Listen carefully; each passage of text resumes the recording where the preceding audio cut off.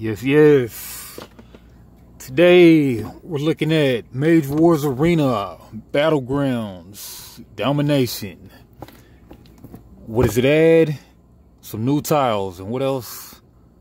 Mage Wars BattleGrounds is a new series of expansions for the award-winning Mage Wars Arena game system. BattleGrounds uses modular tiles that allow you to create your own customized battle arena. Tiles have specialized abilities and terrain effects that add exciting new tactics and strategies to the game. Challenge yourself and your friends with hundreds of possible arena designs with variable sizes, shapes, and obstacles. It's still all squares, let's keep it real. Each battle set offers new ways to play Mage Wars with new strategies and new objectives to accomplish. Step into the arena, your arena, and prepare for battle. Domination is the first Mage Wars BattleGrounds set, maybe the only. They might be working on a version 2 of this. Might come to market, I don't know. In this new exciting scenario, players seek to dominate territory and seize control of the Vatar orbs scattered across the arena. Control the most orbs to operate the Batorak, an ancient artifact of immense power. But be careful, orbs are guarded by malevolent creatures, Slack and Uslak, including 26 new spells to overcome the hazards in the arena and to defeat your opponent. Check out Seize Control and Dominate. Vatar Orb off, 1 Vatar, 3/5 points, a taunt, Spiked Pit, Unavoidable and Piercing, 4 combat dice, Secret Passage. 2015 Arcane Wonders.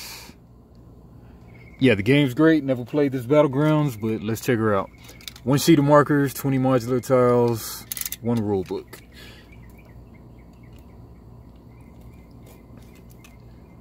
Yeah, let's get the Scotty Cutler.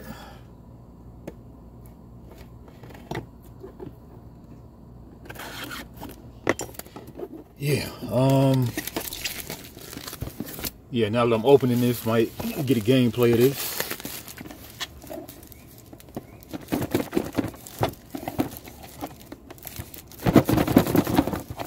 Some point.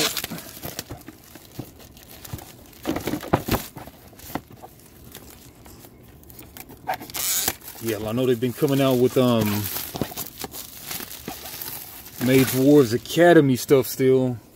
I don't think they came up with anything for Arena lately. I don't know. Big old stupid big rule book. Move this here. Yeah. Chits. Burn. Upkeep, roll 1 die, 0, remove burn. 1 and 2, take damage. I think that's the same. Spiked Pit, Vatar Orbs. These 3 color control things. Guard. And 16 huge tiles with the back on them. I mean, instead of the regular 4x4 grid, 6x4 grid or something.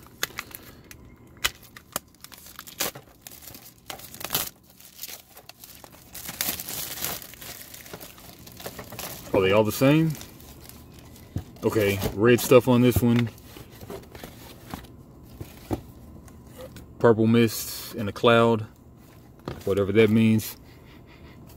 Nice smell. That's a moss, green ooze symbol in the side. The cloud and the ooze, regular. Got a dinosaur artifact there. Got a pentagram. Not a pentagram, but a triagram. Cultist, burial ground, sacrifice place. Yeah. Fire pit, lava pit, somebody's rag thrown down,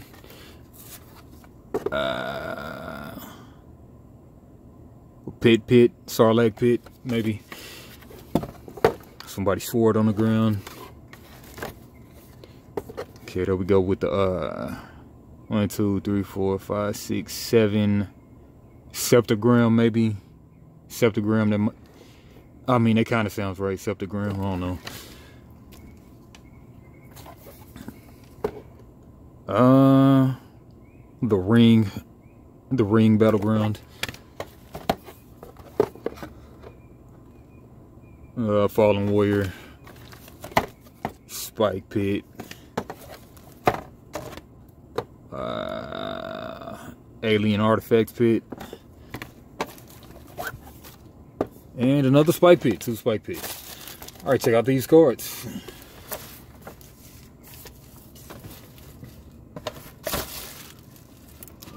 Cool big storage box. I guess you need somewhere to store those tiles.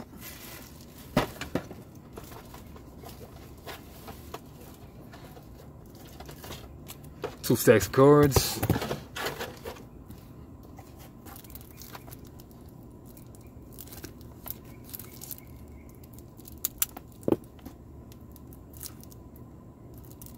Yeah, I love this game.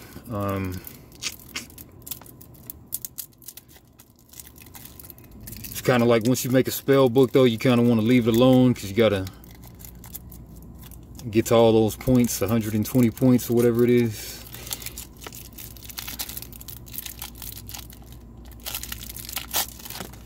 Crack this open.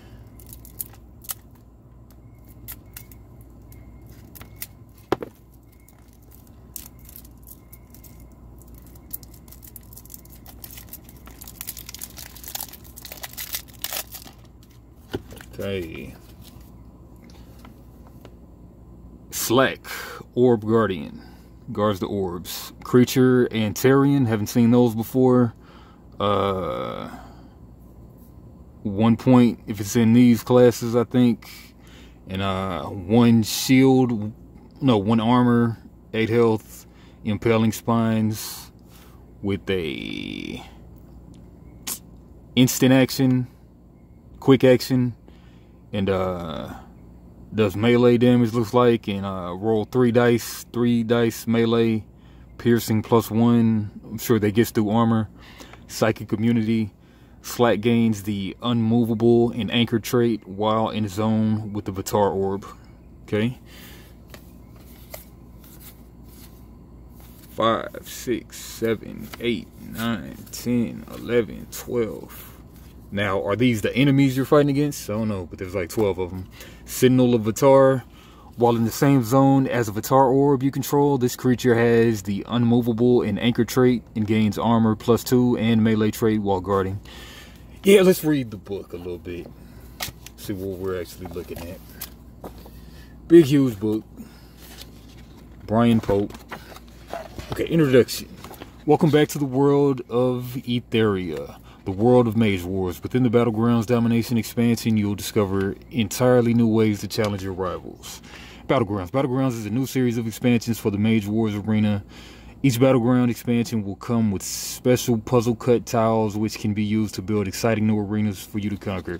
You can create large arenas which are perfect for multiplayer battles, as we have included extended multiplayer rules. These modular tiles are the heart of Battlegrounds, but there's more. Each Battlegrounds expansion will provide a new scenario, a different way to play and enjoy Mage Wars Arena. Playing a scenario can completely alter the style of the game, creating a new and interesting challenges for veteran mages. Of course, you will still have to protect yourself from your enemy. After all, a dead mage can't claim victory. Domination. In this Battlegrounds expansion, you will find the first Battleground scenario, Domination. Domination is a game of territory control with players vying to take control of the mysterious Vitar orbs scattered throughout the arena. Move out, seize control, and dominate. Battlegrounds includes 20 modular tiles, 116 new spell cards, 1 sheet of die-cut markers. These rules. The modular board, terrain, special tiles. 9 modular board tiles that are special tiles denoted by special icons. You can use these as normal tiles if you wish, but you can create even more exciting battles by using the special abilities of these tiles. Each tile is treated as just like a normal zone, but it has its own unique effect on the battleground. Terrain. You can cast a terrain spell on a zone which already has a terrain in it.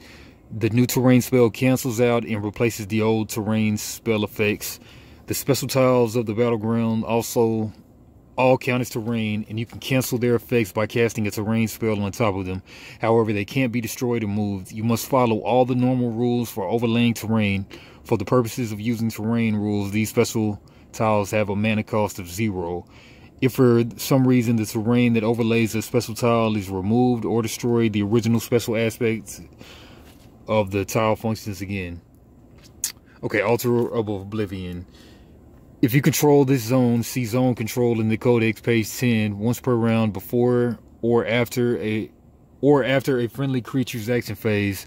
You may destroy a creature that you own and control to gain mana equal to half its casting cost and 1 Vitar. See Vitar Orb sidebar on page 7. Use a ready marker to keep track of this ability. The creature you destroy can be anywhere in the zone. It doesn't have to be in the Altar of Oblivion zone. Yeah, that's a whole lot of rules. This zone hinders Corrosive Pool, Ethereal Mist. Objects in this zone gain the Obscure trait. Placement tip. This is a simple but beneficial zone. It works very well as a centerpiece for the arena, particularly with the Vitar Orb in this zone. If someone wants to take control of that orb, they'll have to get up close and personal. Okay, Molten Rock hinders as well. Alright, let's look at the Vitar Orbs. Multiplayer rules. Free-for-all. In a free-for-all game, each mage fights for his own glory. A free-for-all game plays much like a standard head-to-head Mage Wars Arena duel. There are a few things to keep in mind when playing this battle. Initiative. Instead of passing the initiative back and forth between two players, you'll be passing it clockwise. Action phases, quick cast, action, mage death. When a mage is destroyed, remove his mage card and all the objects he controls from the game. Victory, whatever. Team games.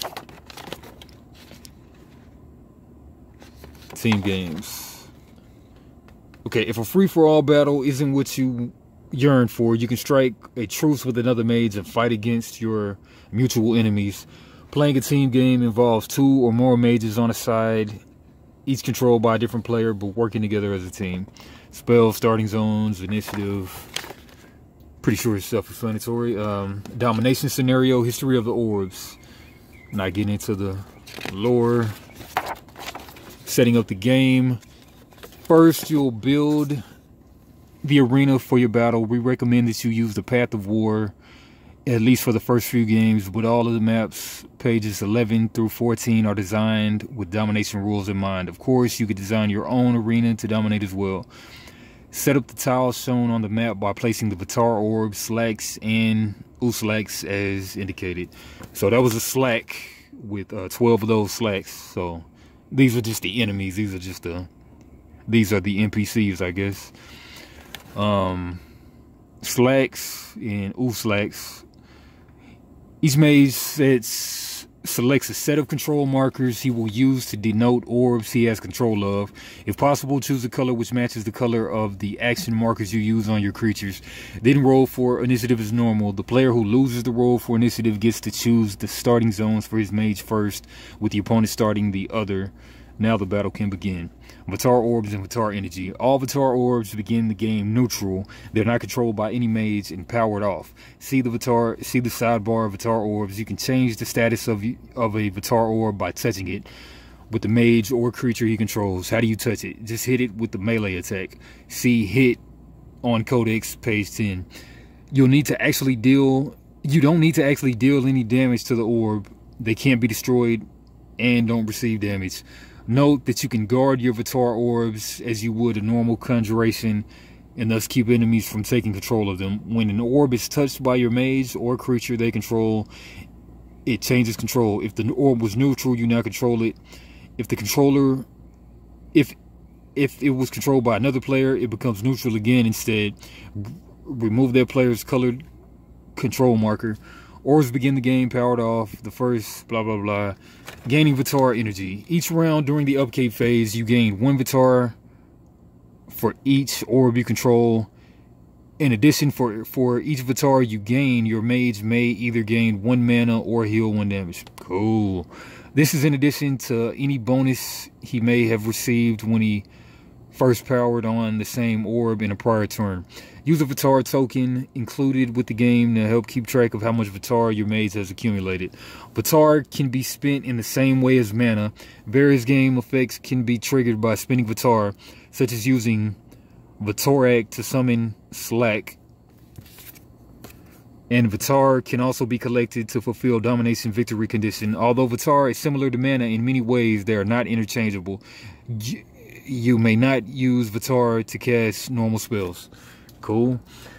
Some Vitar orbs are protected by Antarians, dark and mysterious creatures created by Dragonkind. These guardians can be Slack or the more powerful Uslak, or sometimes both. They're represented in the game by special spell cards just like other creatures. Yeah, okay, different variants, Undying Mages, Ley Lines of Power.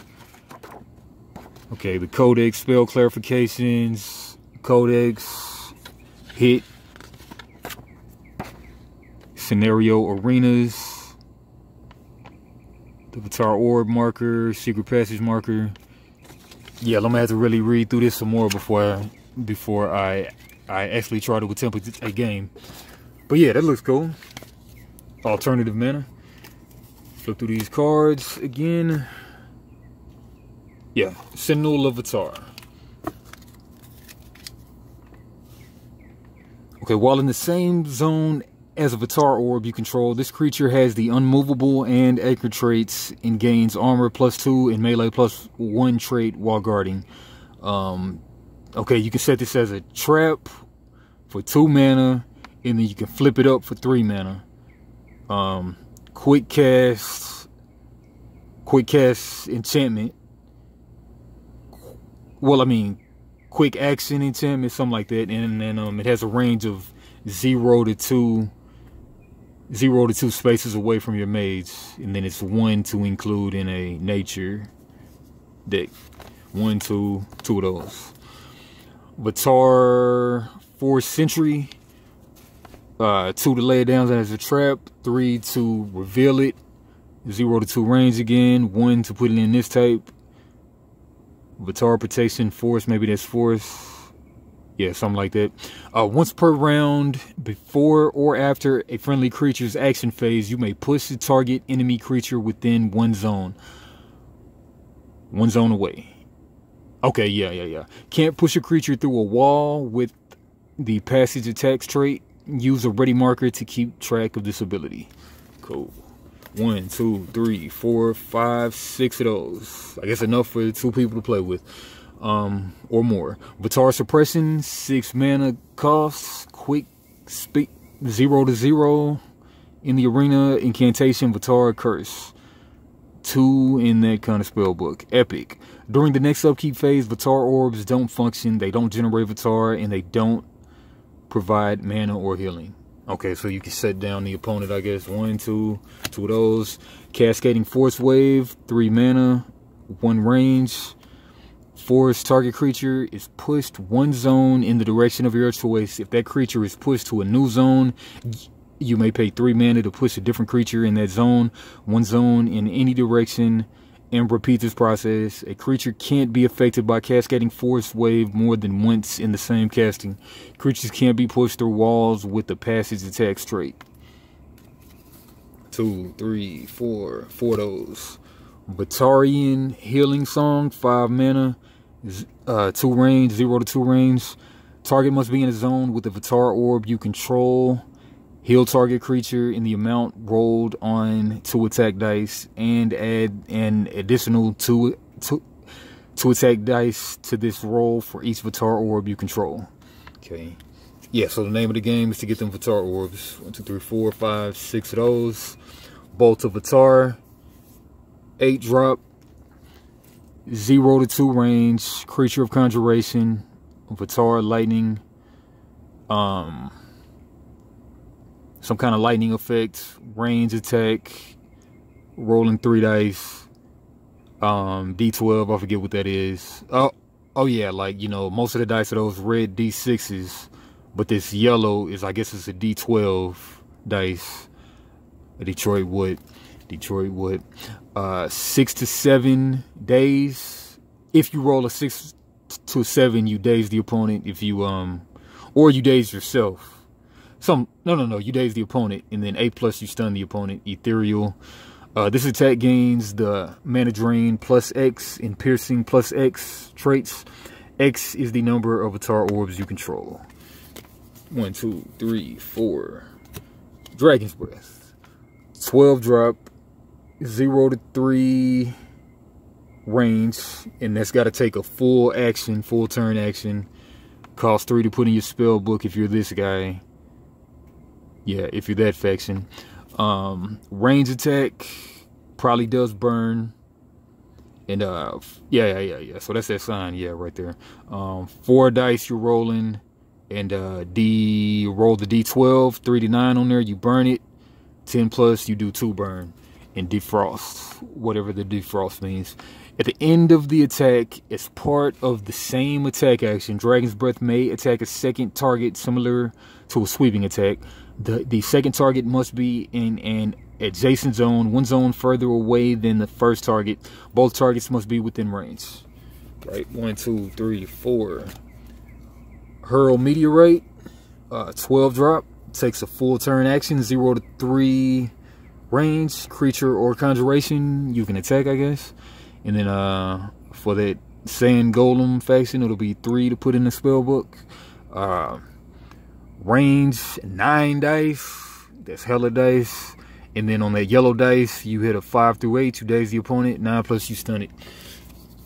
1, 2, 3, 4. 4 of those. Batarian Energy Wave. 12 drop. Full turn action. 0 to 2 range. 2 adjacent zones. 3 in that spell book. Range. You hit all the squares around you. Spaces around you. And unavoidable and ethereal. This attack rolls one extra attack die for each Avatar orb you control. It also affects any wall between the 2 targeted zones. Yeah, my partner I play this one with, Cody, he loves to put up them walls. I'd love to hit him with a Batarian Energy Wave, knock down all those walls. Alright, Sandstorm. 8. In the full turn action, 0 to 2 zone. 1 on whatever that is. 1 on that faction. Range. Hit everything around. Hit every square around it. Whatever that sign, whatever that symbol is. 2 dice. The yellow attack. The yellow dice. 4 to 6 push. 7 to 9 days. 10+ push and days. Piercing +1. +2 versus flying and unavoidable. If pushed, roll for random direction. 1, 2, 3, 4. Windstorm, 4 drop. Full turn action. Full turn attack. Yeah, I mean full turn action, yeah. 0 to 1 range. Creature or conjuration attack wind. Okay. Range, wind. 2 attack dice. And again with that D12 dice. 6+ equals push. Sweeping, unavoidable, +2 versus flying and ethereal. 1, 2, 3, 4, 5, 6 of those.